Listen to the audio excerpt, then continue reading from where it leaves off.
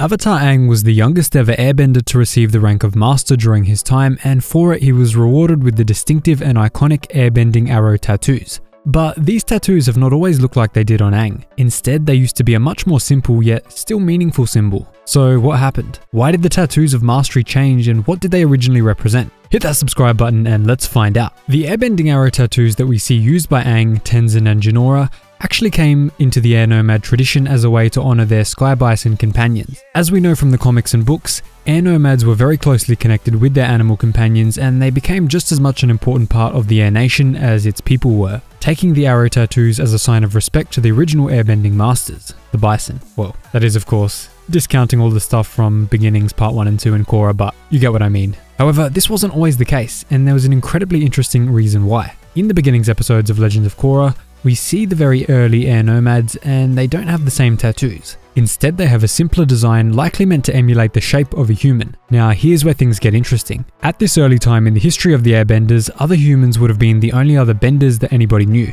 The sky bison likely not yet discovered and thus not known about. Therefore, once the airbenders discovered the sky bison and realized that they had already mastered airbending before them, they changed their tattoos to match the bison and show them the respect that they deserved for their mastery. This would then explain the transition from the earlier, more simple design to the intricately designed arrow by the time of Avatar Aang. And the reason I say intricately is because it's confirmed that the canon version of the airbending arrow is actually closer to the one seen in Netflix's live-action Avatar. And yes, the Shyamalan movie, but we don't talk about that one here. But in the animated show, it was shown as a thick blue arrow just for budget and time reasons. Obviously, they didn't want to have to draw that every frame.